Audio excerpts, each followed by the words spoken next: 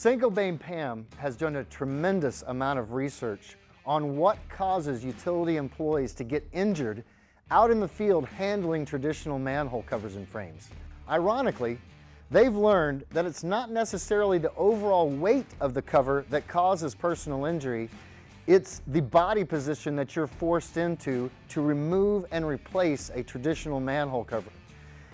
And generally speaking, that always involves two things: bending and twisting with your lower back. And when you start bending, and particularly twisting with any type of a load bearing, it's not a matter of if, but when you'll have some type of a lower back injury.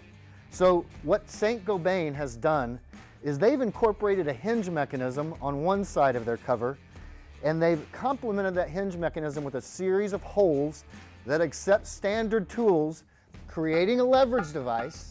And so in order to get access, you can stand straight up. You simply walk the cover forward, eliminating any twisting with your lower back.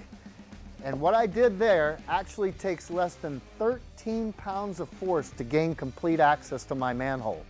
That is the least amount of force you can exert and still handle this type of a weight of 196 pounds.